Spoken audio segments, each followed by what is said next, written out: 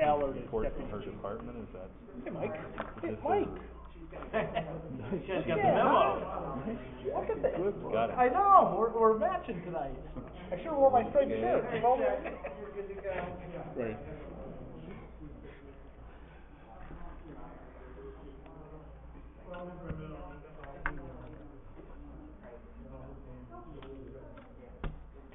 Okay, we're ready to go now, guys.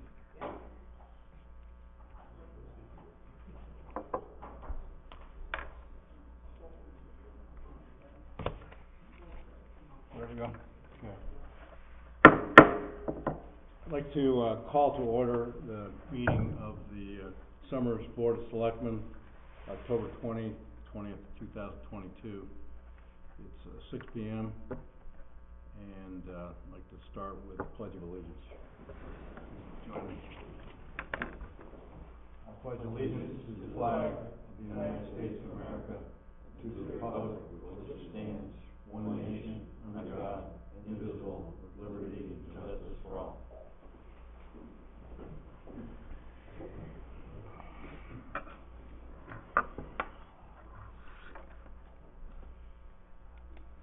In regards to roll call, we have on my right is Selectman Meyer, on my left is Selectman Schmidt. We also have on this table next to us Brian Wissinger, Assistant Finance Director, correct? Mike Marinaccio, CFO. We also have Todd Rowland, Director of Public Works. Allison Maynard, Director of Human Services. Gary Schissel, Assistant Fire Chief. Keith Allard, Deputy Fire Chief. Kim Liddy, Police Administrator. Any public comment this evening? I don't believe we have any members of the public that want to comment. Is that correct? No public comment. Presentations by First Selectmen. Just a couple of things I wanted to mention. October 29th is the drug take-back day that the town is providing services to be the receiver of drugs that people want to get rid of out of their medicine cabinets and they no longer need. It's not good to flush them down the toilet. That doesn't work. That's a huge problem. So it's Drug Take-Back Day. It's going to be at Kibbe Fuller, and it's from 10 in the morning till 1 in the afternoon. So just alert everyone to take advantage of that. Second thing is Election Day is coming up on November 8th. Polls will open at 6 a.m. and close at 8 p.m. as usual.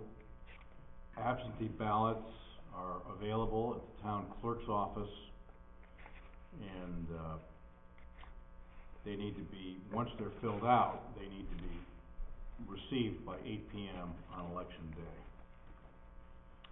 And the third thing I want to mention was the community center survey.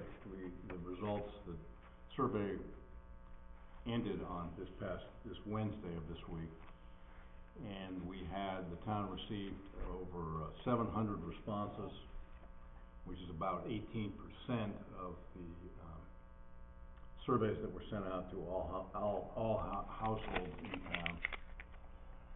18% is great. Doesn't sound like much, but that is very high with regards to surveys that responses towns normally get. So we're going through those responses, and we'll come up with a better understanding of what the public's interested in the next few days. I thank the public for responding, very important. And with regards to the community center proposal, I, along with the committee, which is comprised of 7 people, visited the Wyndham Community Center, which includes Willimantic, this past Tuesday. Spent 2 hours there with their recreation director, or assistant recreation director, and their town manager. And we learned an awful lot, and lots of lessons learned that they shared with us. And I got to see their facilities. It's a brand new community center that's just opened in April of this year, and it was time well spent. those are my comments. Consent agenda, boards and commissions, appointments and resignations. I don't think we have any of those, none that I'm aware of. Opportunity to add urgent items. Does anyone want to add anything to the agenda? No. Okay. Finance, transfers and appropriations. We have one appropriation tonight, for the, potential contract with Stafford, for paramedic services. We do the appropriation with the contract, it seems like it would be the most logical. And I obviously can't sign the contract or agree to terms in the contract until you have the monies in place. Do you agree to a contract and it fails at town meeting or vice versa? Really doesn't make sense. I would make sure I had the money before I agreed to anything. This is my recommendation. And you're going to the Board of Finance, Board of Finance is Tuesday. Tuesday. Right, and this will be a topic on the agenda. It's up to you guys, I mean, it's your decision on the appropriation, if you wanna discuss it now, or if you wanna wait until you get to that topic item and do it at that topic item, with the contract, that's up to you. I mean, I got some questions, items to discuss, obviously, I mean, I'm fine either way, whatever you guys decide, but it seems more tied to the contract, so, whatever you wanna do, I'm fine, but I do have some things. Okay, we'll just set it aside until we get to the contract. That's fine, I'm ready to vote now, but we can wait. Okay. All right, anything else? Nope, that's the only Great, appropriation. thank you. CFO's, report. Yeah, I got a few items. Today we received, or yesterday actually, we received what's called the GASB disclosure statements, GASB 67 and 68. GASB is Governmental Accounting Standards Board. This has to do with the pension plans for the volunteer fire department and for the town. The disclosure statements really make up a very significant component of the footnotes in our annual report. And so it's all public information. But I'll just give you some highlights. We also had a meeting earlier today of the pension committee itself where I just gave them the highlights also.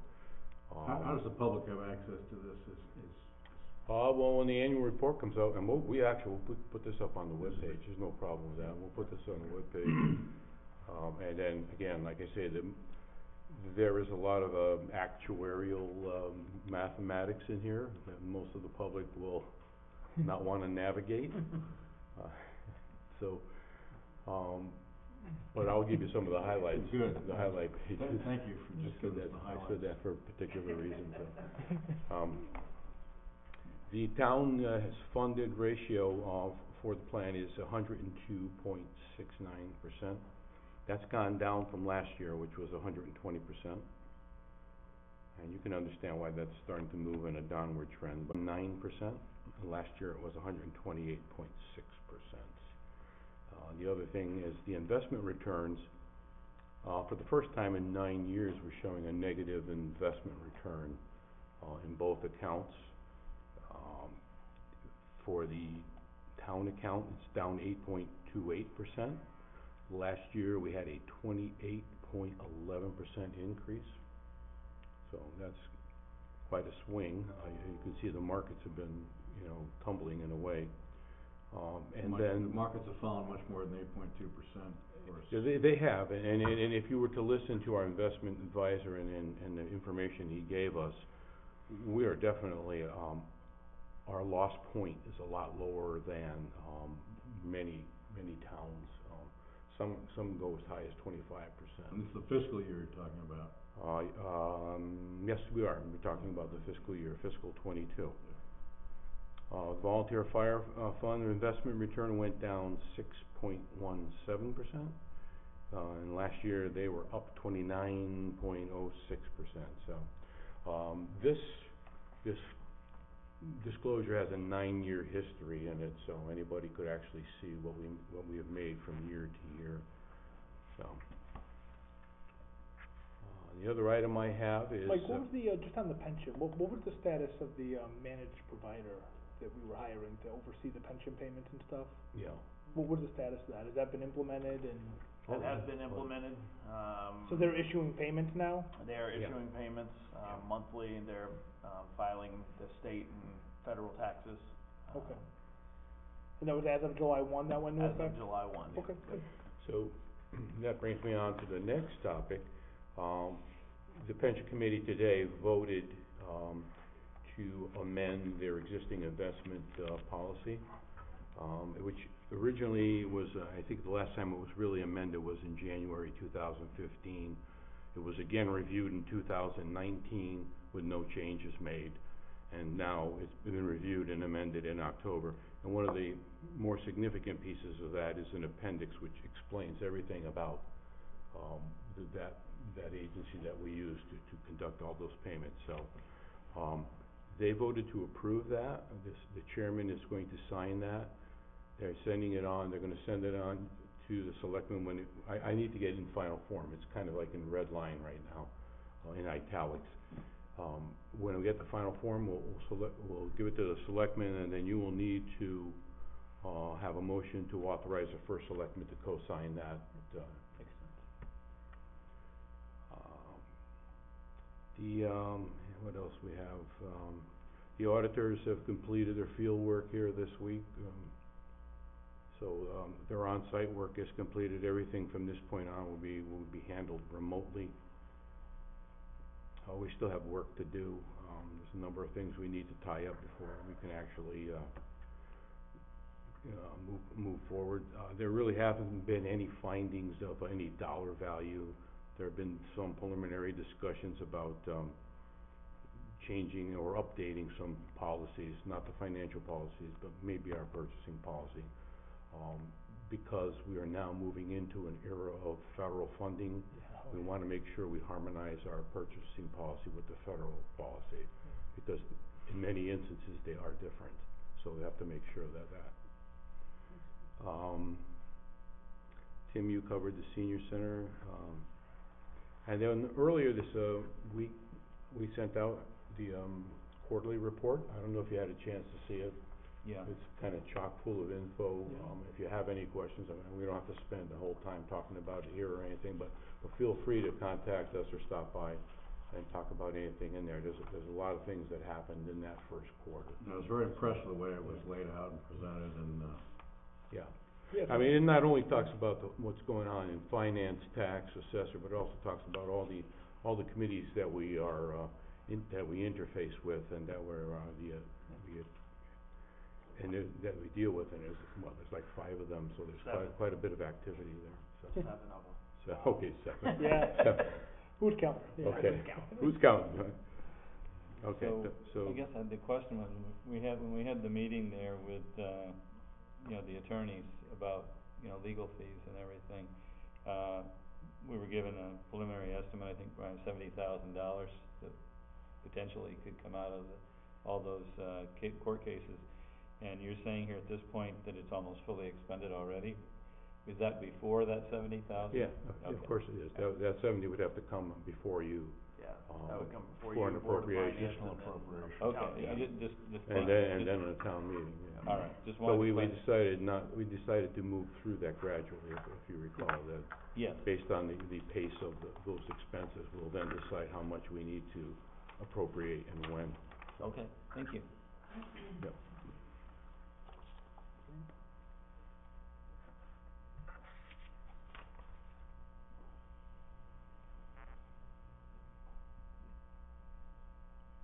Anything else? I'm on. Is that it? Okay, great. Yeah, no, nice job, nice work. Very yeah. good, thank you. Next on the agenda is updates from boards and commissions. Payments. Oh, I'm sorry, Payments. payments, always skip over that. Payments, authorization of payments. We need a motion for the total of, $370,266.41. I'll be happy to make that motion. Second that. Any, discussion? I've reviewed these myself and asked Brian a couple of questions during the day, but Okay. Fine with me, yeah. I'm fine, anything unusual. Good. All those in favor of the motion say aye. Aye. Motion passes, thank you. Sign it, Yeah.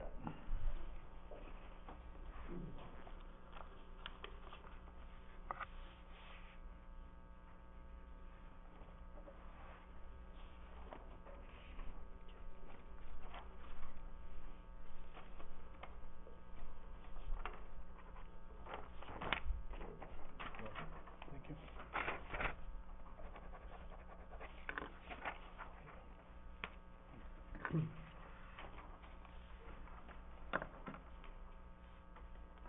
Okay, next on the agenda is, pending business. Our last, meeting on the 6th of October, we talked about, discussion of possible action on the Stafford paramedic proposal. And, there was a suggestion that we might need some additional language to, cover the, contingents, if the event occurred where someone else showed up with the R5, the ALS, PSA R5 license, that we may have to, it may cost the town some money to discharge a person that has been hired to fulfill those, duties for town of Summers, in light of the fact that there is someone else that has the license that would obviate the need for our services.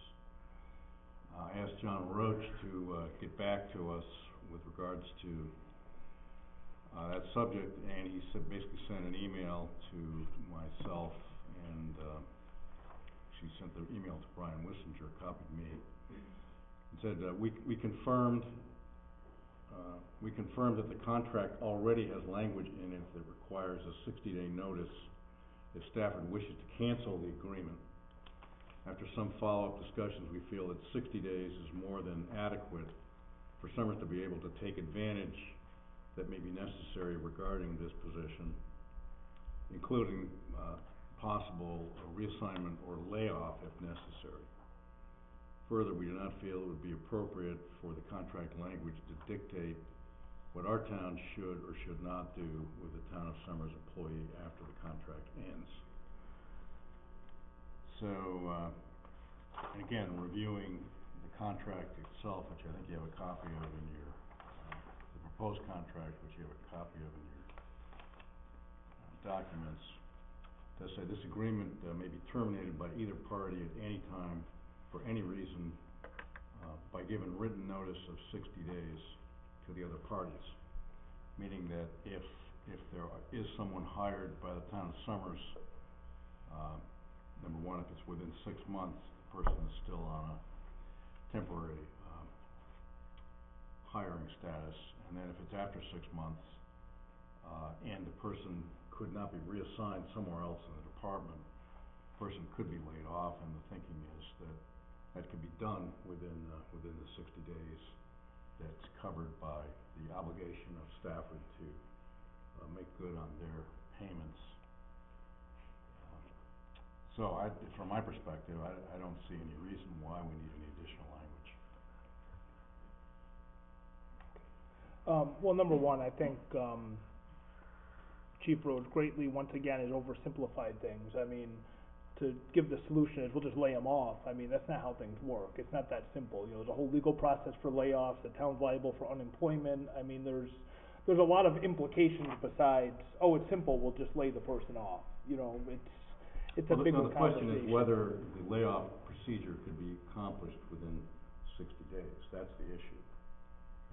But even then, it's our employee we'd lay off. We'd be liable for the unemployment. We'd be liable, you know, there's a state notice required. I mean, there's a whole lot of things that have to happen to lay someone off. You don't just give them a pink slip and walk away. But I don't wanna spend a lot of time on that, cause I have a few other points that I wanna bring up. I think number one, my question is, what's our plan, our long-term plan? And I don't think I've ever heard that. You know, I mean, I've heard a lot of mixed things. I mean, I'll just read a couple of them. You know, this is the letter that was sent in with the Trinity applications. You know, the town of Summers Resources have been providing ALS coverage to the town of Stafford since ASM pulled out. Summers paramedics have been trying to fill the gap, however, there's no formal agreement. Summers never intended to cover Stafford indefinitely. Then the article that he wrote for the newsletter, about neighboring Those departments. points that you just mentioned are all still accurate. Okay, well, that's what I wanted, Summers, we routinely send our equipment and members to neighboring communities. This mutual aid and regionalization of efforts, been more efficient, more effective. I didn't have to write an editorial to tell people this isn't mutual aid, We went out of town 900 times, other people came into town 25 times. It's a little bit lopsided. So I think that's my first question, what's the long-term plan? I found out that, his statements last time were not accurate, my statement was accurate. Stafford does not have the ability to apply for the R5 right now. Apparently They don't. they have filed it. They have, in their I think application they did it about 2 months ago, as I Okay. recall. Is and that their correct? application is sitting in what- OEMS. They have no standing to file it because under the regulations, they're not a paramedic service. And by law and by regulation, only a paramedic service can apply for an R5. So OEMS will not even consider their application because they're not a paramedic service. And that's state law. So I think they got some bad information from a low-level person. But I think that there's some bigger issues here. If I may on that item first. Go ahead. So I spoke with Chief Roach of the night, and he stated that Stafford ambulance can apply for the R5 as long as someone is providing ALS coverage. 24 hours a day. That is not my understanding. So this is the Well, problem. we are providing coverage 24 hours a day at this point. Well, that's a We know different, they're so gonna- now, is Summers gonna guarantee 24-hour day coverage to Stafford? That's my question with the plan. We provide 24-hour day coverage now, right? And now we are looking at putting someone over there permanently for 8 hours a day, right, 7 days a week. 40 hours a But we week. still have to cover the other time frame For Stafford. for Stafford, Why? as well as for some, because it's a mutual aid contract. It's not mutual aid. We provide mutual aid though. We don't. We provide mutual aid by going to I have Stafford. never Whether you seen- call it mutual or not, okay, we still have to go over there when they call right now. We cannot say no. Yes, we can. Okay, so I think number one, the problem is your entire source of information is Chief Roach. Of course it is. Okay, and he's not giving correct information. That's the first issue. Okay, and I've done my own first-hand research as recently as yesterday, and I spoke to an attorney about this. Okay, and confirmed what I just said with Stafford's application, that it is not being considered by state public health because they don't have the standing to file it. Okay, so his information is wrong, and Stafford, I think, was given some wrong information. Okay, and I've confirmed that firsthand. Okay, for the other issues, I think that's my conversation as far as what's our plan. Okay, we've been providing, I agree with you, Chief, we've been providing the service to Stafford for the last 2 years. We have bought the equipment to service Stafford, the third paramedic vehicle, third set of gear, and we have increased our staffing to cover Stafford, okay? We have provided coverage. We do not increase the number of paramedics We on did. duty or anything We like did. that. We hired an additional paramedic. We hire paramedics to cover all the hours. We do not have multiple paramedics on duty to cover staff. We do, and I'll get to that in a second. Not 24 hours a day, Bill. Not 24 hours a day, but I'll get to that in just a second. So I think that the concern is Summers taxpayers buying the equipment and going to Stafford. We built up our staff and we built up our equipment to service Stafford. And I think that's gonna play out when finance finishes their analysis. We generate very little revenue in Stafford, okay, very little revenue. We have the numbers on it, yes. Yeah, Okay, well, your numbers aren't, the numbers that Chief Roach presented are not accurate, okay? So we're talking about. I believe you got numbers We from did. EMS services. We for- did. We did, we Okay. did. We did, and there was Okay. Stafford was 130,000, almost 131,000. That was, Okay. what we got from the billing company. It was 118, I think, to 120. Well, you can argue with what it says on his paper. 131, but that's gross revenue, you have to remove their billing costs. They receive 9.5 cents of every dollar they collect, so the net is about $118,000. 118? So it's a complicated conversation, but you have to remember that we always receive revenue in Stafford, okay? Because we've always done BLS calls. So the net change because of paramedics that we staffed up for, that we bought the equipment for Stafford, is about, I think, 70-something, 78,000, the change in revenue. BLS versus ALS, because that 118 is all the revenue, including BLS. That's not my understanding, it is just That is ALS. No, No. that is BLS. Sorry, I called it, you're correct. It's both. You're correct. Yeah. It's partially BLS. Mhm. It is mostly ALS. Well, more than 50% I would agree with, but I think that as far as the additional revenue goes, it's somewhere between 70 and 80,000 due to ALS intercepts on well over 400 calls. You gotta keep that in mind. You know, $70,000 on 400 calls is not very much money considering how much money Stafford made on their BLS transports, the profit they made, and how much money we've made total in Summers. Okay? Where do you expect to, I guess my question is, do you really expect that our costs are going to drop because we no longer service Stafford? Yes. We are putting a person in the firehouse 24/7 as a paramedic to cover Summers primarily, and they also cover Stafford. We do not put two How many people in the paramedics are you firehouse putting on? at a time, Yeah. typically one. We have a lot of times where we have 3 on. We have a chief whose role is primarily to be the chief, not to be a paramedic. We have periods of time where we think that the volume dictates 2, but that is not typically the case. It is 1. So when you go from 6 o'clock at night until 6 o'clock in the morning, it's definitely 1. That's all we have. Okay. So when that paramedic goes to Stafford 2.5 times a day, who's here in Summers to respond to a 911 call that comes in? The chief during the day is here to respond. I'm saying it's in his 10 o'clock at secondary- night. In his secondary role. It's 10 o'clock at night, when you said we just have 1 medic on. Who's here to respond, if I call 911 because I'm having chest pain, who's here to go to my house? We are going to have to call another department if that's the case, but we also Okay. have looked at the numbers, and the numbers are astronomically higher now for the ALS coverage that we're getting than we were ever getting before. Because we're going out of It's town. a huge, for what? Because we're going out of town. The numbers in Summers have not changed much. Of course they have. Not We've much. gone- We were at approximately 70 to 75% of the times we would call ASM for a medic, that they would provide us one. Now we're at 95% plus. Well, but Enfield had availability, I think when you combine Enfield and ASM together, was high. I think this is getting outside of the scope of what we're trying to do, which is Okay. just to, basically, agree to, forward the paramedic proposal to the Board of Finance for their review at their meeting next Tuesday evening. Okay, so I'll cut to the chase then. So I guess my recommendation, what I'd like to see, is that we approve the contract, because I think the contract's fine, and I've said that all along. Except for the language that you insisted on. Well, we're gonna get around that, because I have a solution. So I don't think we need to hire anyone to staff this, because we've already been staffing to cover Stafford, and I'll show you in just a second, because I've illustrated it. But I think that we sign the contract, use the existing staff, bring the entire money that we're getting from Stafford to reimburse our Summers taxpayers to make this right. And we already have the staff on to cover them.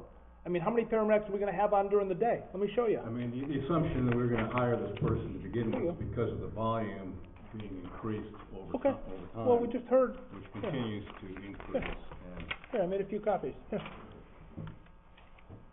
I spent 15 minutes last night, that's how long it took me. well, again, let's just pass on the proposal first, which is on the. Well, no, let's take a look at our current staffing. So Brian, how many full-time paramedics do we currently have? And not including the chief? Not including the chief, I believe 5, might be 6. 6, we're funded for 6 in the budget. Yeah, we're funded for 6. We We're, have so no we're vacancies. currently funded for 6, We don't have 6 today. we're currently No, we funded have for 6 5. paramedics. We have 6 in the budget. So we currently gave an appropriation for 6 paramedics, right? Correct. So under the current contract, they work a 2-week cycle, right? So 48 hours in 1 week, 32 hours in the next week, right? They work 24-hour shifts, our paramedics. They were 24 hours. So I illustrated out for you the schedule. So the top line is Summers, right? We have 1 medic on all the time. Medic 1, 2, 3, 4, 5, 6. Okay? You can see how we got plenty of medics, because they only work 1 or 2 days a week, but they cover 24 hours. Then, you see how, because of the opposite week, you have the 8-hour block of kind of Team B. So you have Team A, which is medic 1, 2, and 3, and you have Team B, which is medic 4, 5, and 6. So, when you build out the schedule, I know this is kind of how they already do it, you see in every week, there's already extra time built in. So you already have 16 hours of Medic's 2 time on Thursday that's extra, and 16 hours of Medic 3's time on Friday that's extra. Okay? Now, also keep in mind, part-time hours. Brian, how many part-time medics do we have? 2 on staff with an open position. So we have 3, so we actually budget 36 hours a week of part-time staff. So this doesn't even include our part-time paramedics who work during the day for 36 hours. Plus it doesn't include our chief, who's a paramedic, who works 40 hours during the time that we're gonna be covering Stafford. So, you know, I think pretty clearly here, we can illustrate, and I know this is the current case, because I have backup documents from the chief saying that, we already staff 3 medics during the day, 40 hours a week. So why are we gonna have 4 on? We do. I'm not aware that we have 3 medic paramedics in this department, okay, unless it is a rare occasion. We do not specifically look to staff 3 medics. I can tell you that right now. Well, if we had 6 medics, we would. I don't know, I don't see anywhere in here you've taken into account time off, Sure. training, things of that nature. Well, because I underestimate, so we have 36 hours of part-time per week, every single week, so that's 72 hours of part-time coverage that takes in time off, training, plus we have the chief's time, and he did 100 ALS calls since January 1st, so. That shouldn't be his primary duty. It shouldn't, I agree with that, but I don't see a need to hire another person, because then where are we gonna put them? We got so many medics already funded, we're gonna have 4 medics on? So, I mean, has anyone ever It looked at seems to this? me, and Selectman Meyer, you're trying to undo something that we've been working on here for 2 to 3 months. Why wouldn't we Right, agree to right, the, right. why wouldn't we And agree to the so agreement? I think, first of all, we just need to vote on this language, this proposal that, we wanna pass and, make ready for, consideration by the Board of Finance, next Tuesday. So I'm in favor of the proposal, but not the appropriation. So let's vote on the proposal, and then we can vote on the have a- appropriation. Motion to Yeah, would make a motion to, vote on the, propose the the Stafford paramedic paramedic services agreement. proposal, paramedic proposal. I'll second that. Any further discussion? All those in favor say aye. Aye. Okay, so I think this relates to the appropriation. I don't see any need to rush an appropriation through. In fact, I don't see any need to have an appropriation period, because we're already overstaffed. And I think this I would was, like to suggest that the Maybe, first of all, we can, maybe Mr. either way, Wissinger so you can, get it moving. maybe Brian can respond to that with regards to, what it is we're trying to do, and whether, even if, appropriation is authorized by, the Board of Finance, whether we need to spend the money. So if we are planning to create a new position, yes, we would need to appropriate monies. If we are going to honor the contract with current staffing, we would not need to appropriate any monies, because we budgeted everything. So to Bill's point, I mean, that would be an option if you wanted to take in just the full amount of revenue,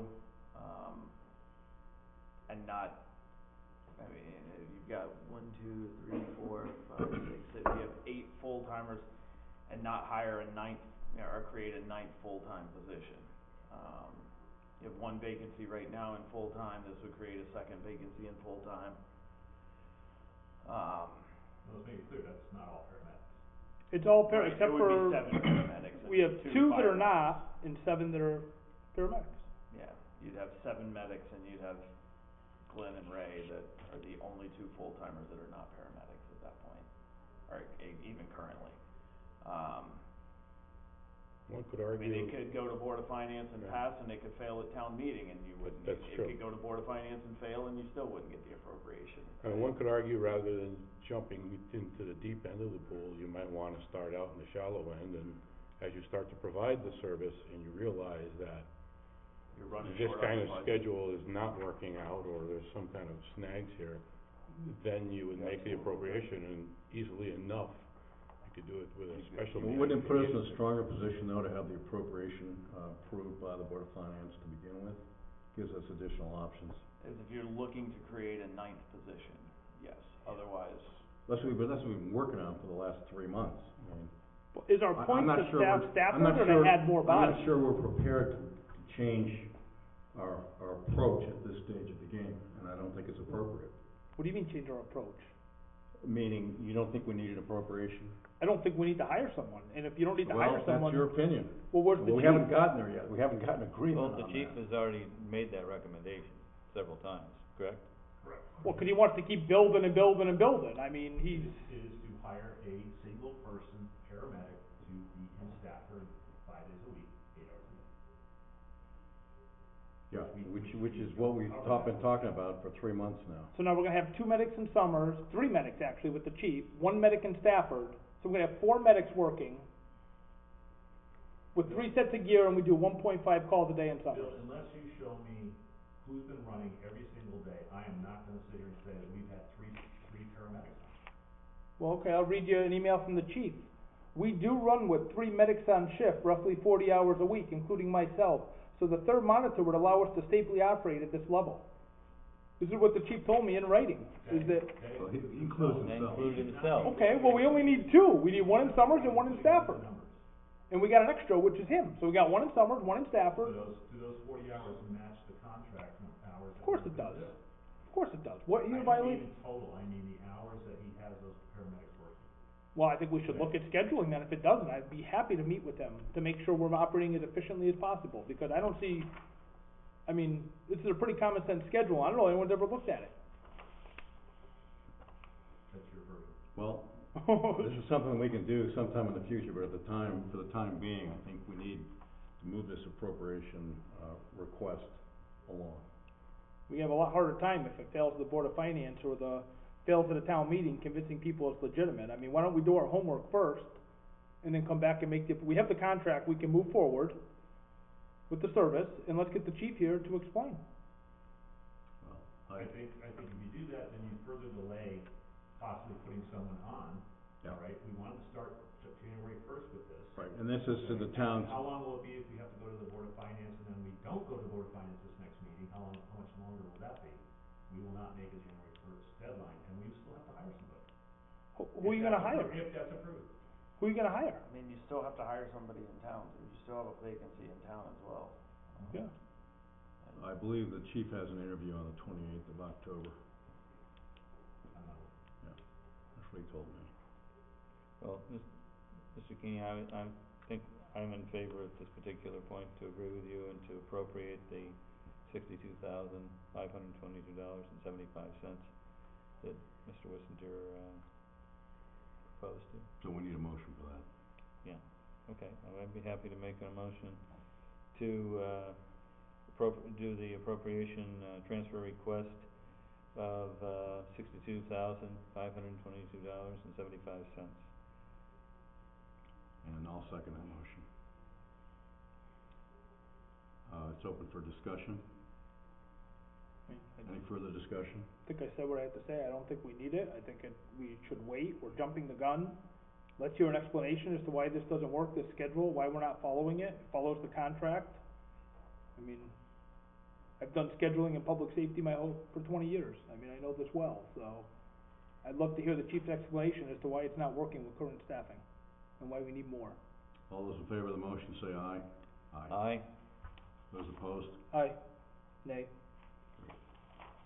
Motion passes, thank you.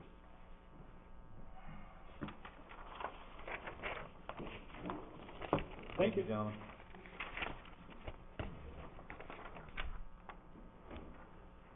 Next on our agenda is the discussion, under pending business, is discussion of the elimination of services at Trinity Healthcare.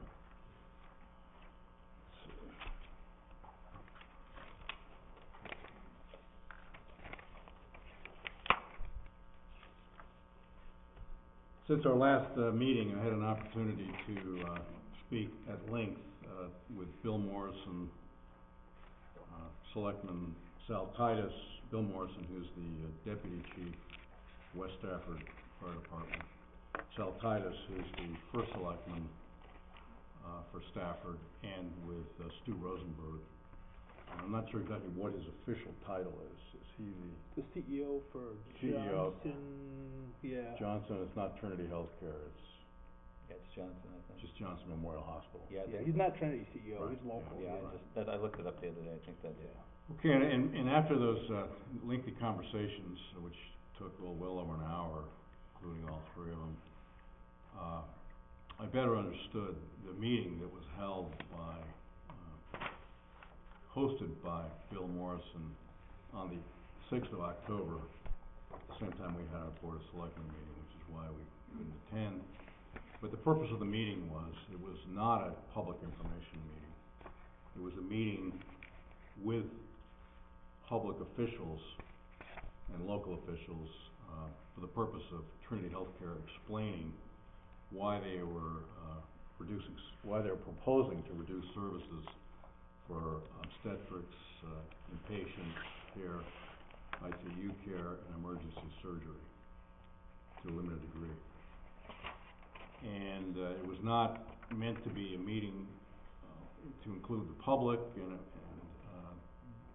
belief, and in discussions with Stu Rosenberg is that as a result of the October 6th meeting, Trinity Healthcare is reevaluating their strategy. So I think, number one, the purpose of a meeting, any meeting with the Board of Selectmen here, and by the way, it wasn't a Selectmen's meeting in Stafford, even though all three Selectmen were present, because they were there to comment individually if they had any comments or ask questions. So I think it's premature for us to schedule any kind of meeting with Trinity Healthcare, just because it seems to be somewhat of a moving target, and they're reevaluating their strategy, their position, and however, Stu Rosenberg did say that, clearly he intends to discuss whatever they do come up with obviously boards of selectmen, with senior centers, Rotary clubs, those kinds of audiences.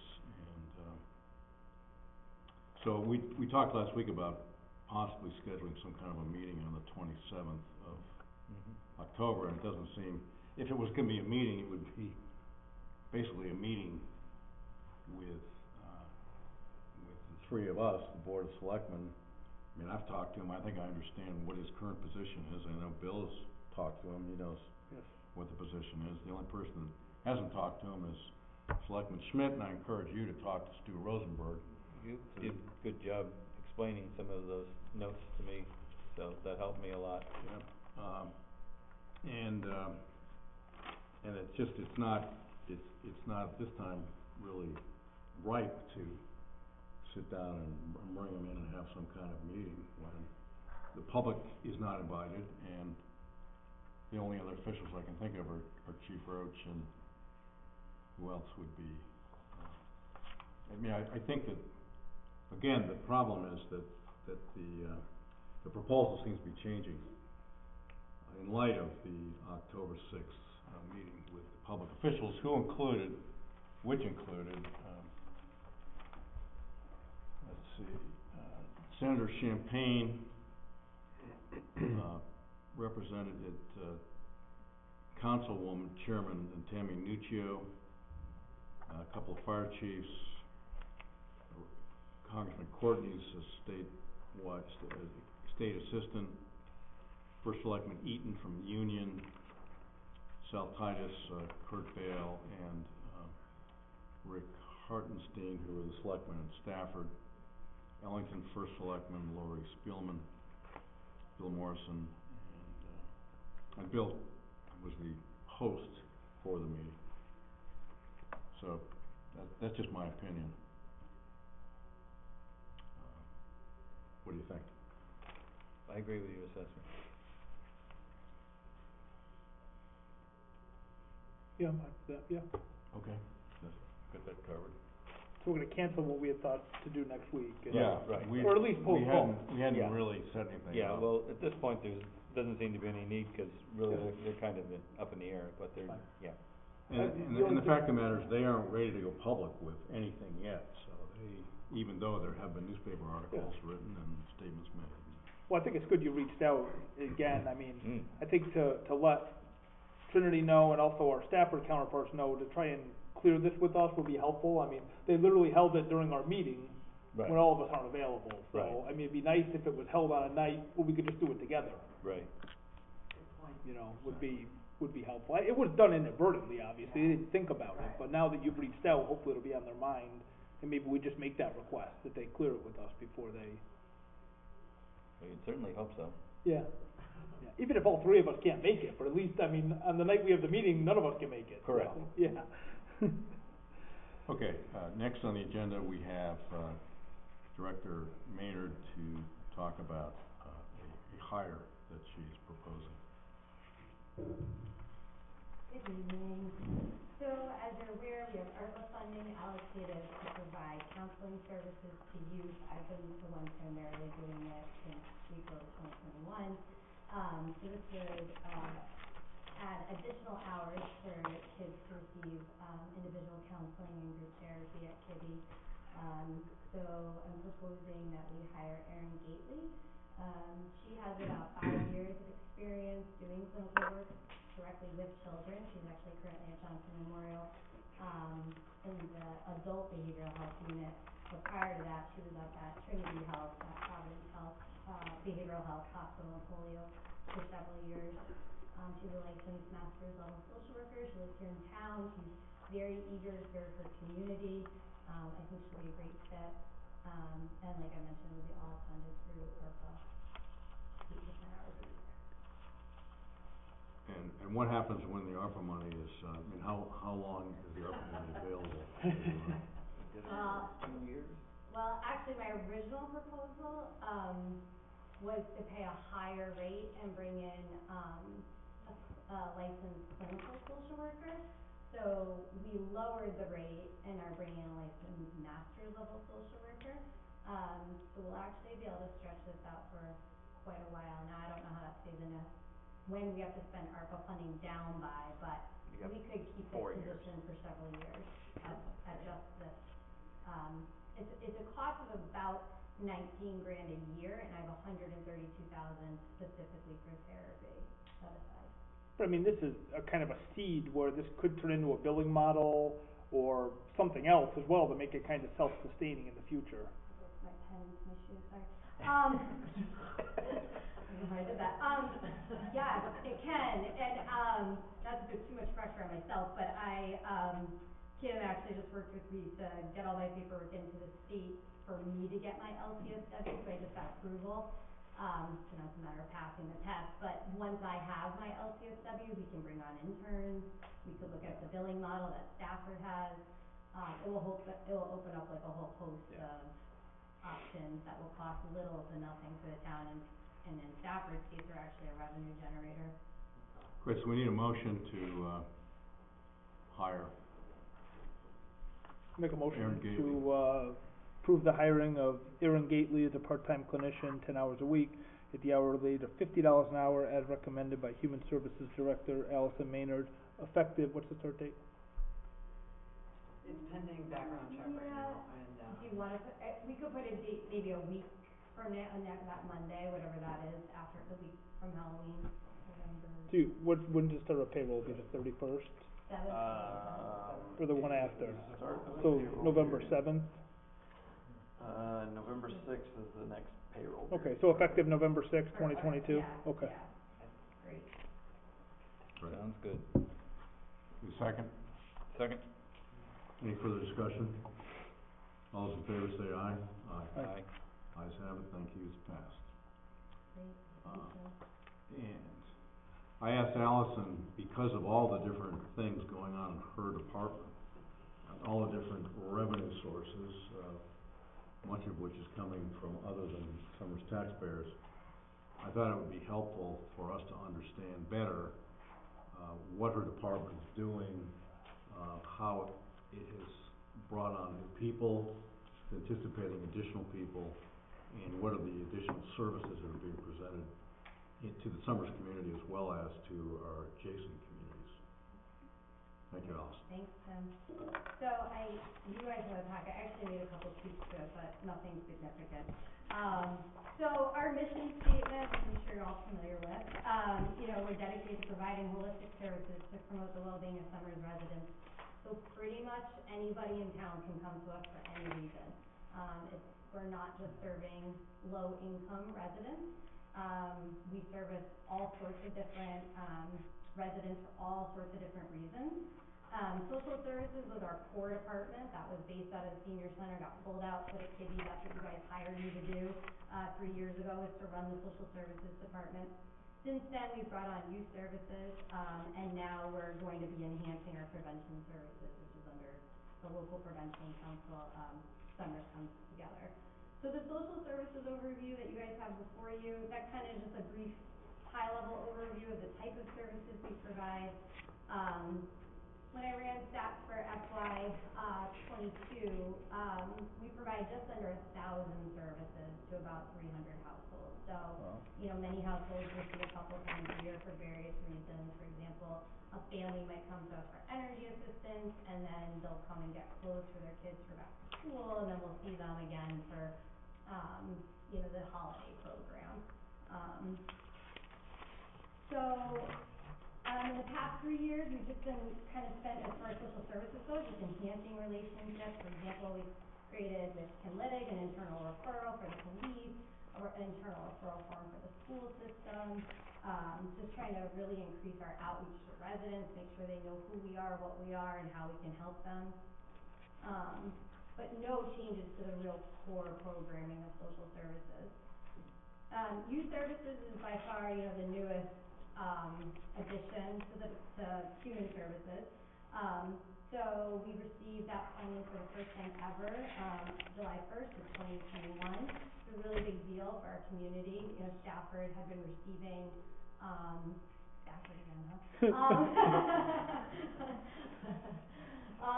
But they were great to work with, and, you know, they agreed that, yes, they, you know, worked with me and the lobbyists to say, yep, Summers, you deserve to have this YSB funding, and establish your own youth services bureau. And they had been seeing our kids and our families at their mental health clinic. We were able to start receiving that money, and now we'll receive that money indefinitely. As long as it exists, we'll continue to get it as a community, and that's all through DCF, so the Department of Children and Families. It's about So 28,000. Aiden is running that program? Yeah. Aiden Connors, and where did she come on board? Just recently, She's right? awesome. Yeah, so she came on board as an intern. We just kind of got lucky, and she approached us about interning with the department. So she was with us all of last year and officially became a paid staff in May of 2022. Oh, okay, Great. good, all right. It's what, about 28,000 a year for youth services? 32 is what we pay her in total. No, I'm saying for the youth, the grant. Oh, yeah, I have that in there. Okay. Yeah, we'll get to all the funding sources, but yes, it's about 28. That's coming up. Okay. So just a high level overview once again of programs and services. We're providing counseling, case management, positive youth development programming. We now sit on the juvenile review board. Summers had no representation from the mental health services side. We always had our SROs going to that, but we never had anybody from social or youth services because we didn't have a youth services department. So we now go to that every single month.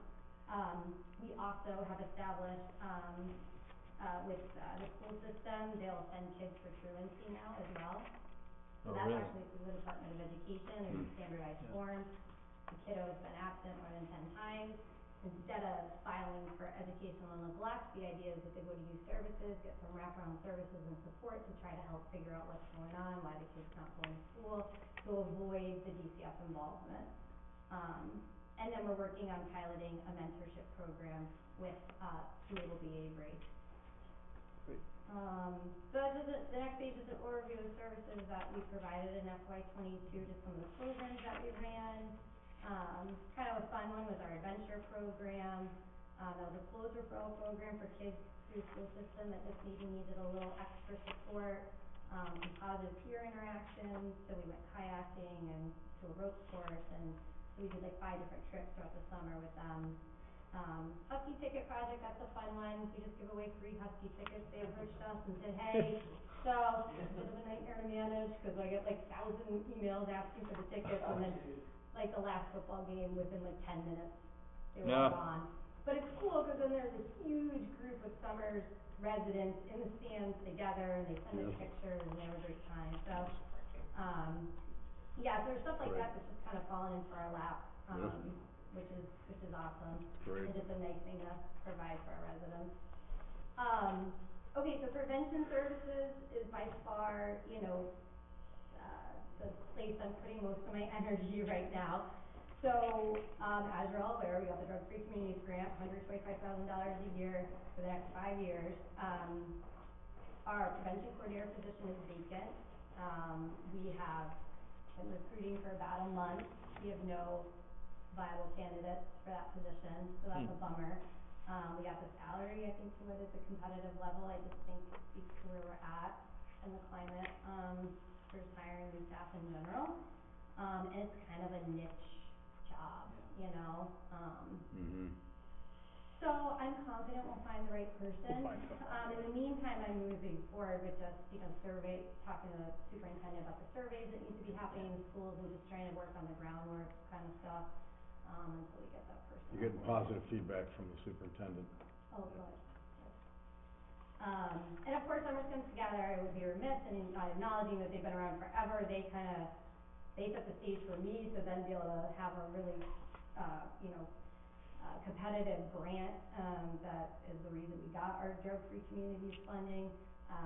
So we're gonna continue doing all the basic stuff that we've always done, the drug take-back day, community outreach, alcohol tobacco compliance check, which we just did. Yes, Yeah, we sure. did, yesterday on, 10 stores in town with, there was a trooper in the Department of, Addiction Services, and, all compliance, so they're probably not even aware yet, so we just told them. They didn't answer Yeah, the day which is before, and great. I'm sure if that affected it, but they had 4 days. Yeah.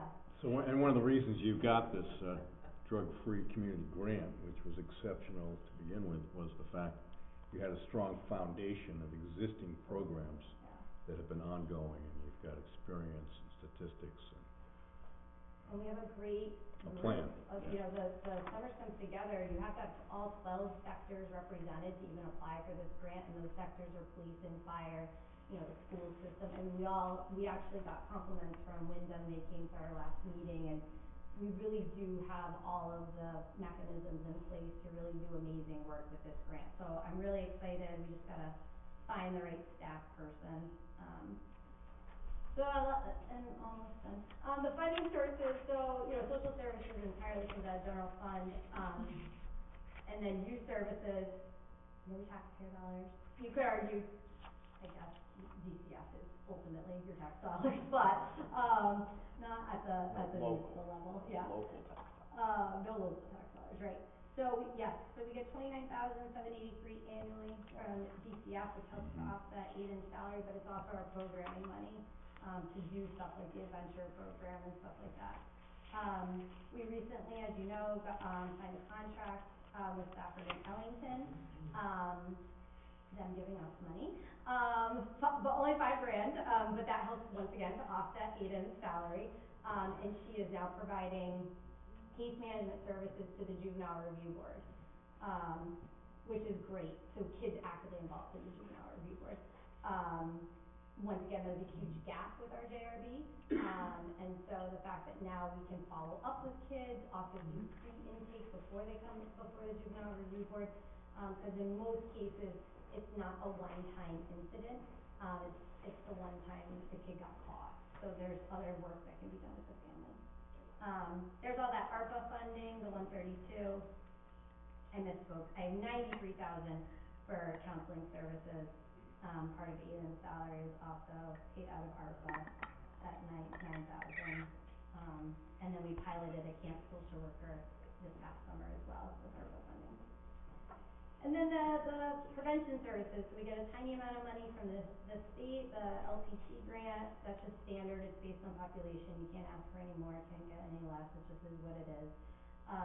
The SOAR grant is optional, it's an opioid focused grant, we usually do apply for it, and then now SOAR stands for? State Opioid Response Grant. Got it. And then, the drug-free communities grant. Yeah, that drug-free communities grant, is exactly what, CFO Marinaccio was talking about with regards to, federal, audit requirements, and a totally different and much more complex, accountability process that you have to go through administratively on a periodic basis to continue to be available for this grant, correct? I mean, you wanna just talk about that a little bit? Yeah, well, I think Brian and I are gonna go to some sort of training, I hope, on all of it, but, Yeah, I mean, they are. absolutely, It's I a mean, heavy load. it's a very heavy load. The reporting I've heard consistently is takes up quite a bit of time. Any change we make, even minor changes, a form needs to be submitted into the system and it needs to be approved. And I think, you and I just talked about how on November 1st we need to submit something about how you're the authorized organization representative, I'm the program director, even though that's already in the system. So we can already see it's gonna be a lot of that type of request from the federal government, yeah. Thank you. So our goal is just to continue to expand upon our existing program, really focusing on our youth, collecting data, that's a big gap. I'm very eager to get those surveys going in the school system so we can see what's happening. And then develop and implement that mentorship program I mentioned, explore opportunities to provide space for a youth drop-in center. That was one of the identified areas we moved when we did our community survey. Greatly expand our prevention services, that kind of goes without saying, and then just continue our increased outreach to community entities. Well, I'm glad you're doing this, because everything I hear, teenage drug use is up, big time, in a lot of areas, and, the availability, like I was telling you today, those pills that they found, 12,000 pills in California today, that they were gonna be, with fentanyl in them, they were gonna be, handing them out at Halloween. Yeah. And, it just really terrifies me about what's going on and how readily available a lot of this stuff is. And, I don't know whether a dog found it or what, I never heard, but it was just amazing that they were able to find that, 12,000 pills. But I'm just very worried about this, and the amount of vaping too still concerns me a lot. And, I don't know, and then now we got another smoke shop in town, and, it's very concerning. I'm glad you're working on this. It's a great thing to do, because I don't see it stopping, unfortunately. Yeah, and now we actually have the resources to do the programming. Yeah, so. and I'm glad you're gonna be able to work with the schools, and I think that's gonna be a big advantage, and I'm hoping that they'll reciprocate and let you in and work with you hand in glove. Yeah, they've been awesome, and I think now that a lot of the COVID restrictions have been lifted, the whole time pretty much I've been here, it's been since COVID, so, we just partnered with them on an assembly, and I just had a meeting there in person the other day. Good. So they're very much, and like I mentioned, MBA is, all on board with us piloting this mentorship program. Well, that's where it starts, because I taught middle school for a long time, and that's really where it starts. Yeah. And then just lastly, future department needs, definitely a confidential and accessible programming space for us. Kitty comes with its challenges in that regard. And then I had to put a plug in for my full-time youth services coordinator, just so you know. There's a seed for budget time for you guys, but she's at 28 hours, and, we're lucky to have her at 28 hours, but I think, it is definitely something we need to consider, that most people won't work for 28 hours, right, because they want benefits, and so I have to consider if, my current staff were to leave, would I be able to fill a 28-hour-a-week position? Probably not, so, that's what I needed today. Well, thank you very much. Thank you very much for, thanks for the update, we appreciate it. Yeah, I think it's amazing leadership. I think you've done great things. This is a great summary. And, this is a lot of hard work though to get to this point. So, I mean, we appreciate what you're doing, and, I think the residents appreciate it, and, you still have a big job ahead of you. Yeah, the work's not done. No, it's not. Seems like more hard work creates more hard work, so. Yeah, that's all right. Thank you very much. Good stuff. All right, thank you. Allison. Okay, next on the agenda is a request, from the fire department to hire, Aaron Gately. Nope. No, I'm sorry, to, Mr. Clinton. hire, Clinton Thomas for a part-time firefighter EMT. The start date would be 11/7 on that. Okay. Start. 11/7, start I date. did email him, I just Wow. put it in the. Answer any questions about this? I'll answer any questions you have. Okay. It's a vacancy, right? We have Yeah. funding for a vacancy? Exactly. So we have Well, there's also a write-up on this that explains that, Yeah, so we have an opening for a medic, So I assume if they're hiring this, they're not trying to fill a part-time medic position, or is this, do I have somebody on my listing that's not with us anymore and I don't know about it? Says firefighter EMT Right. on the request. It's not in a position, but I don't know what your open job. Right, we have one open medic part-time position. So I mean, if they're hiring for EMT, that's fine, I don't care either way, I'm just, But that's what it says. It but- says- right, so I'm saying that we'll be full at that point, there won't be any vacancies. Oh, okay, So we'll be looking for a medic anytime soon. okay. Great, No, he's very qualified, I know him, I think it's a great hire, and, I'm in favor of it. excellent, okay, we need a motion for this. Should I make a motion to hire Clinton Thomas, as a part-time firefighter EMT at, the hourly rate of $22.06 as presented with a start date of 11/7/22. Second? Any further discussion? All those in favor of the motion say aye. Aye. Aye. Motion passes, thank you. Camp Iapo, final report recommendations. Hot off the press. Good evening, Todd Rowland, Director of Public Works. First up is the Camp Iapo Ad Hoc Committee final report, which we finalized a week and a half ago.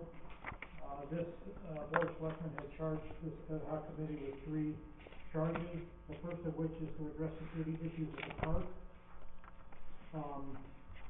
We had a robust group, many different interested parties, different town staff, and we came up with recommendations to address the security issues. The first is to make the Camp Iapo, or the Purge Lake side of the Camp Road, a no parking area along the lake itself.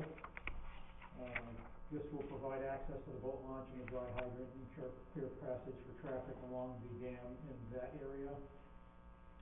Second recommendation is to keep the brush cut back around the stone walls bordering the field, cut it more frequently, and keep the property in a well-kept condition. DPW will be doing some work up there this winter to open up the sight lines along the water and some of the underbrush that's been growing up. Third recommendation is to change some of the signage in and around the trailheads, because we have 3 very large signs with all the basically dumps, and then we have smaller signs throughout the park, and we want to kind of consolidate those and put them at trailheads at either end of the, particularly the blue trail, but also the parking lot and also in the beach area, so that everybody accessing the area will know what all the rules are. Fourth recommendation was asking the Board of Selectmen to develop a community education campaign using different various town media outlets and explaining the rules and voicing a comment by public officials to promote and support the rigorous enforcement of drug, alcohol, marijuana, leash laws, fires, and all the safety concerns. Well, we cleaned that place up 3 or 4 years ago, and I couldn't believe the nippies. Oh, the nips, well, that's all over everywhere. But I'm serious, I think I got an entire bag of nips. Oh, yeah. I think that's changed now, they've got some money that comes turning those in. Every community gets some money. I still find them in my front yard, But, it hasn't changed for you. Oh. It doesn't seem and they're not mine. They're not yours, no, okay. So that's what they're sending you, they're not yours? The fifth recommendation was that of a caretaker, which we'll talk about in the next, charge. Mm-hmm. And then the sixth, is really about the swimming versus no swimming. We've been operating in kind of a gray area, or no man's land, so to speak, where the state's position is either you don't allow swimming or you allow swimming. Now, it can be without lifeguards, but it's one or the other, it's not in between where Summers has been since we acquired the property. We do have it posted that the water's not tested and there's no lifeguards on duty. However, if we're going to allow swimming, then there are certain regulations we have to comply with through DPH, which is testing the water once a week, combing the beach every day, providing trash cans, providing bathrooms. Because we allow fishing, there has to be a toned off or roped off area for swimming. There has to be life preservers available, which we would take in every night. So there's some regulations which are attached to this package. I think it's one of the last pages that I had reached out to the sanitarian and she had gotten the regulations from DPH and they're specified there. Sanitary survey must be completed at the beginning of each season, weekly water testing, lifeguard signage or no lifeguard on duty with emergency contact numbers. Each morning the beach needs to be inspected for headsters. No boat launching or fishing in the swimming area, on-site toilet facilities with signage. Floors must be treated with sanitizer each day. No domestic animals allowed in and around the swimming area. There must be inflatable or blank device, inflatable or blank devices are not allowed, or alcoholic beverages, and that'll have to be signed. So is it recommended, yes, to swim, Yes. or no, not to swim? The Because it's swimming not is that clear recommended and here. follow the DPH guidelines, from this ad hoc committee. We understand there'll be a cost to that, there'll be a cost to construct the, what I envision is a small masonry male and female bathroom with a storage area for all the accoutrements of the beach. Probably closer to the parking lot so we can avail ourselves of the existing septic system and wells. But the infrastructure, the underground infrastructure is already there. I will have to test the septic, but I think it'll be fine. But we'll have to appropriate some money or find some grants to build some kind of a bathroom. And then there's gonna be a maintenance component. And what do you think expense would be on the bathroom, just for instance? A small building, a masonry building, Yeah. I'm hoping $30,000 or something like that, $25,000, $30,000, a couple, just a single toilet and sink or something like that for each side. It's pretty modest, it's not a huge area, so we do one of each and just a small closet or something. Okay. Masonry block is pretty vandal resistant, so metal doors, things like that. But I'll look into that.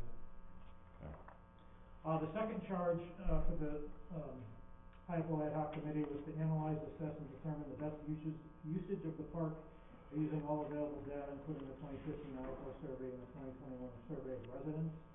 We did look at those surveys, and there was a range of different options and a lot of discussion around this, as you can imagine. The biggest one right now, we kind of envision this really as a phased approach.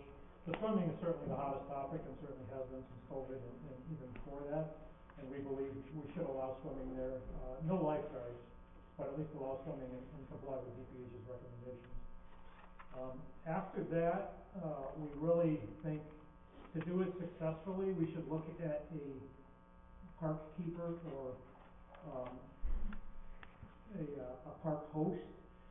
Army Corps of Engineers has a really interesting program throughout the country where if it tends to be retired folks, have an RV, they live down south in the winter, and then they travel the country in the summertime between May and basically September, and they'll be a park host, whereas they're not charged any rent, but they're allowed to stay in parks and they travel all over, and this would be one of them. There's a park not far from here, over the border in Mass, very similar, it's a little bigger than ours, but similar idea, and there's a guy there that is the park host, and he opens and closes the gates every day, he moves the beaches, empties the trash, cleans the bathrooms, what have you, and he's also there as an official, a town employee, for people to go to questions. And if you have somebody walking around with a, I don't know, vest or something, that will probably get rid of most of your vandalism, say 90% of your vandalism and concerns. Dogs not on leashes, things like that. And he would also have a phone hookup to be able to call the police if need be. So just having a presence up there, we feel, would eliminate a lot of the issues we've had in the past. And this would be generally May to September, in the height of the season, typically Memorial Day to Labor Day. It could be extended on either side a little bit, but we think if we constructed a concrete pad with a dump station for an RV and some, power and communication hookups, which we could do fairly inexpensively, and then shop out. There's an entire industry around this, and there's many different websites for these people with campers that just travel around and seem to love this. So we think this could be a real win for the town at a very, very low cost. And just having somebody up there, we would then really look at putting a gate in the parking lot and closing that off at dark. Yeah. I know it worked, cause I ran into these people when we were at Yellowstone. Yeah, me too. Yeah, yeah, so it's something that, and some they just go from place to place. Right, yeah, sometimes they go south and they close, they don't necessarily have. So I think it's a great plan. They would come up with a contract that has to go through the attorneys and you would have to agree on everything.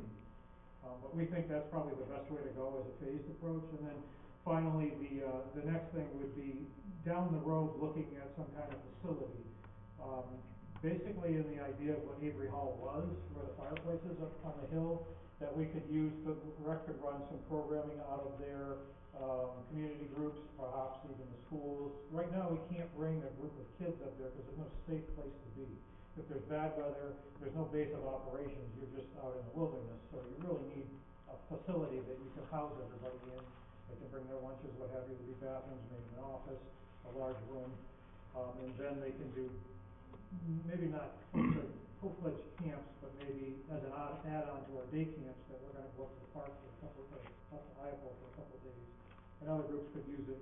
We don't think this type of facility should really be let out, to rent, at least initially, cause other towns do that, but then you get into having to have some kind of staff there and security and cleaning, whereas if we're just community groups, initially just the town and perhaps the school, and then maybe letting out the community groups like the Boy Scouts, and we've had a lot of interest from Boy Scouts particularly, and also the Girl Scouts have done some projects up there, where they would be interested in a facility like this, but it would have to be very well controlled and part of our building use policy, but that's down the road, that's, that's tens of thousands of dollars to build something like that.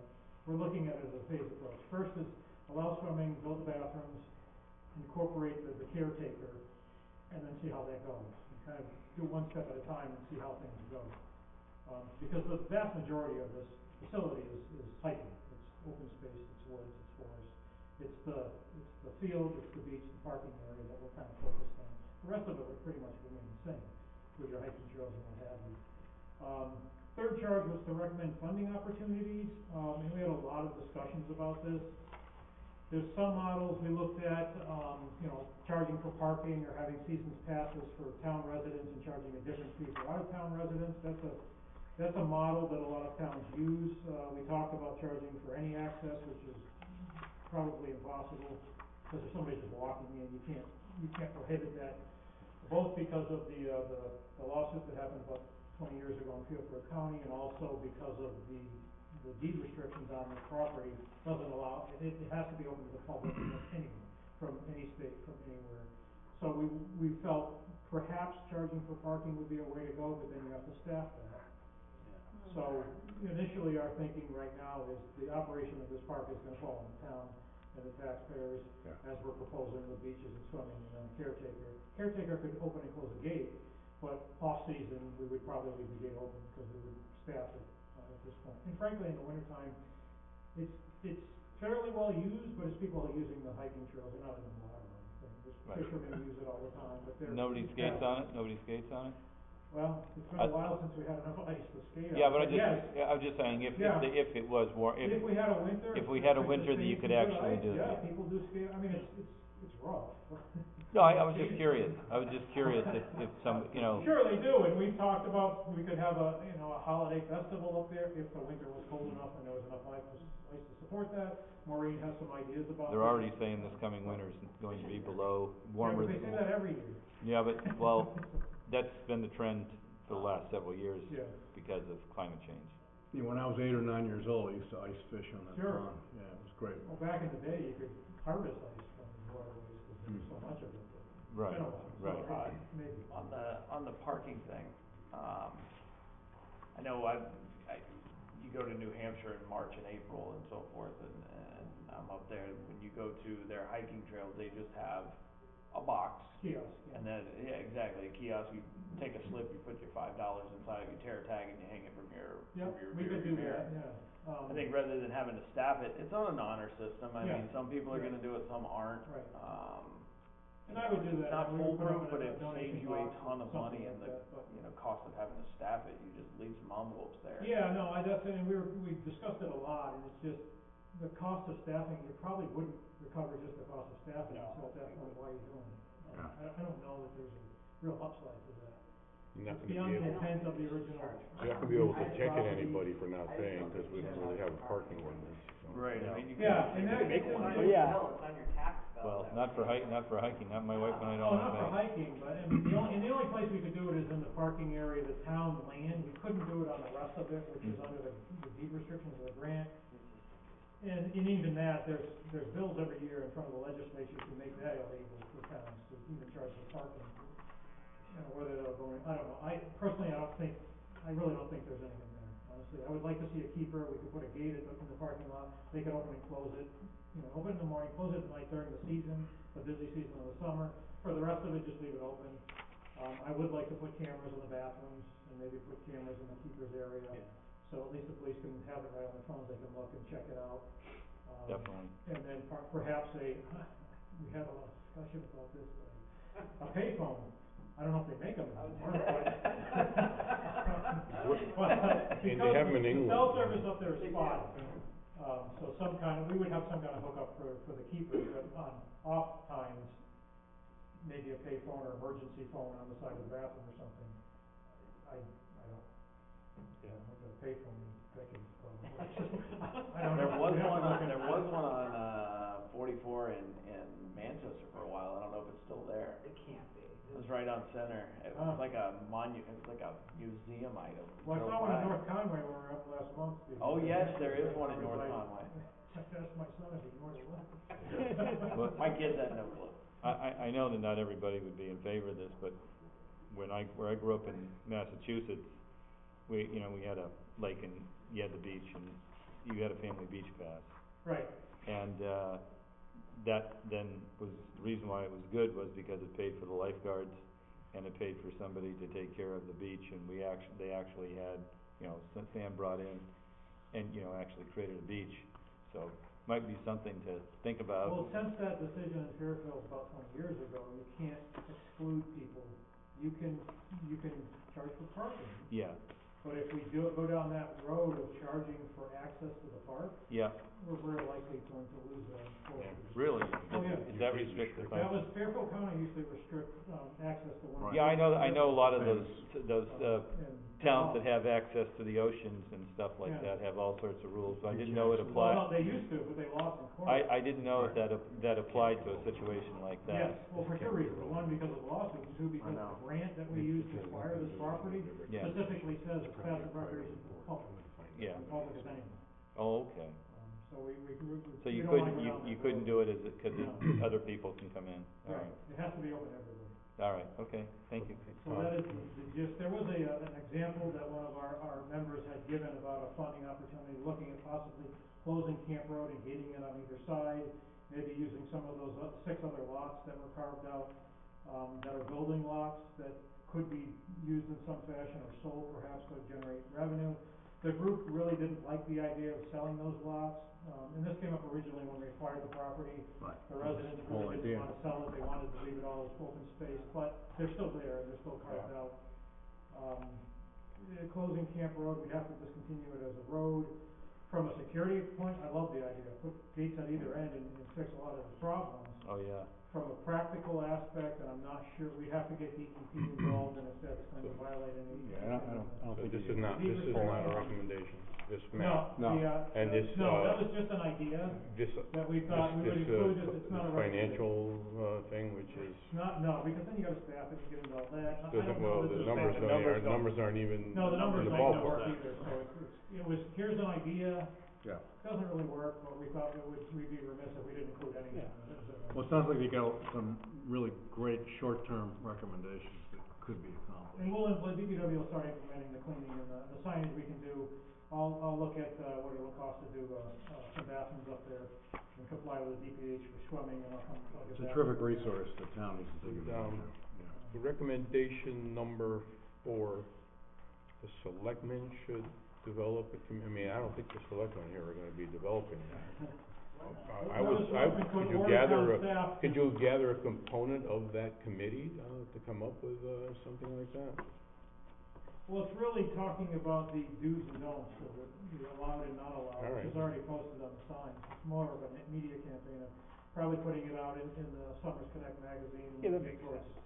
spring or Yeah, but summer, something on put the it on town the website, website. put it on Facebook, things like that. Just as, remember, Yeah. this is what you can and can't do up there. Okay. That was the intent. I hope all those people that go in there from Massachusetts know that, and I'm not trying to pick on them, because I see a lot of people up there from Massachusetts. true, And I don't- and the and I don't- argument and are is they they're the 2 ones- miles away. And are they the ones that throw all the trash? Well, You know, I don't know that, Yeah, we don't know most that. of the people that hike are not people that, they pick up trash. Yeah, Most but of the I'm people just that are- saying, you know, the people throwing toilets in there and all sorts of other stuff, it's just, I was stunned a few years ago how much, you know, people were just using it as a dump. They use any unoccupied area as a dump. We pick up trash on Durkee Road at least once a month. We So, pick up trash it's on- all, you see it more than I do then, huh? you can't single out any group, it happens everywhere. I mean, it is what it is. So Okay. can we expect to hear some recommendations from you in the future as to what? Yes, we as need far to as, do? really Stage one, funding stage- requests for the bathrooms Right. and, cause it's really about building the bathrooms. I'll get, numbers together on, And the reception facility for the person that's there in the summertime. Right, pouring a pad and putting a dump station in Right, place for phone their, connect- for them, phone to put connection, set an RV, yeah. and then we'll kind of model the idea of a keeper on what, the Army Corps of Engineers has. It's a great excellent idea, program, yeah. and then, I'll bring that to you as well as a draft, and to take a Great, look at excellent. and see. So a couple things, Ted. Number one, thanks for this. Nice job with the timeline. I know it was tight. I think there's some great ideas here. I think this is gonna be a good blueprint for the next 3-5 years, you know, for CIP, for a lot of others. What's the intention of the committee going forward? I mean, are we gonna dissolve it, Yes. or, Yeah. so just Unless dissolve there it? was Okay. the idea They've was done to, their to job. dissolve the Okay. ad hoc Yeah. committee once, and they're done. And the committee's fine with that? There's no Yes. need for them to continue We on? adjourned at our last meeting with no intention of meeting again. Okay. It was the Board of Selectmen. Who would pick this up then? Open Space and Trails would pick this up? As far as which. Well, part? just a follow-through, because there's obviously a lot of follow-through. I mean, this is a one-time report, but it's a living Right. document and, you The know. security is gonna be addressed by myself and public safety. Coming back to you with pricing on building a bathroom, I'll do Toilets, that yeah. as well as Okay. the keeper's cabin, and the keeper's idea would be that. As far as long-term goals, it would be the Board of Selectmen, and also the Open Space and Trails, which is Yeah. half of the members are part of Open Space. Well, it seems, that's right, it seems logical that they would maybe, so. Yes. Okay. It comes up every night. Yeah. IFO's our biggest topic, Open Space and Trails, is what we talk about all the time, and there'll be material involved. So maybe we just fold the discussion here into that group, and, but Okay. you guys did a great job with this, Thank you. so thank you. Thanks very much, Todd. Thank you. Great job. Next on the agenda is the request to hire Richard Gavro for an on-call plow operator maintainer position with an hourly rate of $25. Yes. What would this be is the for start date on that? October 24th? October 20. That's what it says in the paper. Yes. This is in the memo. Yep. Okay. October 24th. Yeah, Richard had applied, previously, he's an Air Force, veteran, former Hartford firefighter EMT. He has a commercial driver's license, truck driving, snow removal, and heavy equipment experience. He did 20 years in the Air Force, I think, as I recall. Lives in town. We think he'd be a good candidate to fill this open position. This would fill out our, plow operators. I put maintainer because we also do call these guys in, not just for plowing, but occasionally when we need help, roadside mowing, driving a dump truck if we're doing a big project, things of that nature. And it's worked out really well. Our seasonal guys have really helped us out, filling some holes in staffing. So we like to bring them on for any needs that we have, but it all comes out of the budgeted, amount in the DPW budget for our on-call and seasonal help. Makes sense. You need a motion for this? Yep, I'd be happy to make a motion to, approve the hiring of Richard, how do you pronounce his name? Gavro. Gavro, for the position of a on-call plow operator, maintainer, at a pay rate of $25 an hour with a start date of October 21st, 2022. Second that. Any further discussion? All those in favor of the motion say aye. Aye. Aye. Motion passes. Thank Thank you, you. Todd. Next I've got a request to sell, excess equipment. We want to change this request. The first one is a DPW, small plow truck. We've taken delivery of a new one. We would like to, sell that one by way of, online auction, govdeals.com, which, by the way, we just sold one of our other excess, small plow trucks, and the money that we got for it was staggering, frankly. $14,000. I thought it'd been $5,000, but, it shows you the state of the market. Well, it's good considering, 'cause how much it's gonna cost to buy a new one, right? We have already taken delivery of them, yes, they're Okay. considerably more than that, but, these are excess and old, and So there's no need for this anywhere in the town, we're not gonna No. get a request in the next 2 years to buy a, Not for this truck, no, we've taken it out of service, it's just sitting there now. and the same with the police car, both of them, we're not gonna get a request The for. police car, we'd like to, Schedule that. we'd like Change to, pull back that request on the police cruiser. Okay. We had after I had sent this to you guys, we had a request from town hall to hold on to the police cruiser for now. Okay. And take a hard look at maybe using this as a pool car. Right Okay. now, we have a 20-year-old Explorer that has real issues that we're holding on to for the time being till it dies, and then we have the van. And with the amount of staff between here and social services, we don't have enough vehicles Okay. for staff. Mhm. So we'd like to hold on to this Makes police sense. car and move it over to the town hall pool. Good. Good. Great. Okay. Excellent. So we need a motion to sell the, 2006, truck. Pickup truck. right, I have to make a motion to sell the 2006 F-350 DPW truck. Second that. any further discussion? All those in favor of the motion say aye. Aye. Aye. Thank you. Motion passes, thank you. Local traffic authority requests. Last is the request from a resident to, change the passing zone on Springfield Road into a no passing zone. This board at their last meeting had, directed myself and Tim Liddick, the police administrator, to take a look at this request. I believe you have copies of our reports. At Public Works, we took a look at Kibbe Road, the adjoining road, and found it compliant with the MUTCD and DOT. Traffic markings are correct, sight lines are good. And then I don't know if, Kim would like to speak to the police report, about Springfield Road.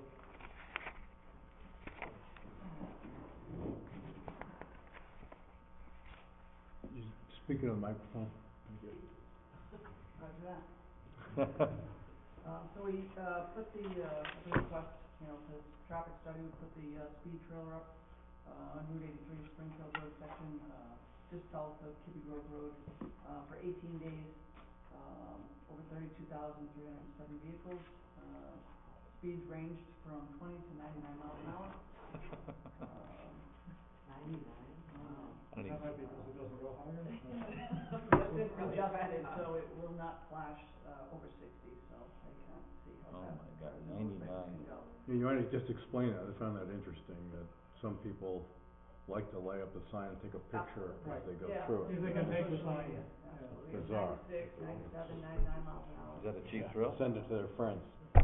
Yeah. Does it register though? I like, have a so background in this, yeah, so If they yeah, were people doing are. 90, do we get that Crazy. data, or does it You just get say the over data, so 60? we set the data, to collect from 20 miles Oh, an yeah. hour up to 100. Oh, okay. But it won't show Now higher we're than only 60? gonna flash it up to 60 miles Yeah, an hour. So makes like sense. yesterday or 2 days ago, we put it on, Kenny Road, it'll only flash up to 60. Yeah. It will collect the data over that though. Cool. Yep. Great. Basically, we found the speed, this posted speed limit's 40 miles an hour. The average speed of those 32,000 cars over 18 days was, just under 41.92 miles Mm. per hour. Wow. Crashes in the past 3 years from October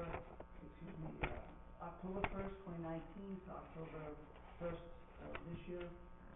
2 car accidents, both no injuries, both were in, 2019, the end of 2019. So not really seeing that there is, any correlation with the passing zone area, in conjunction with, what we've studied. So both your recommendations is that as is, there's no issue that we've seen, we did a pretty comprehensive study. Correct, there's no compelling reason to request that DOT change it to a no passing zone other than the resident's request. Yeah. We don't see any data to support the Very good. request. However, as a legal traffic authority, we could Okay. still send it to the DOT.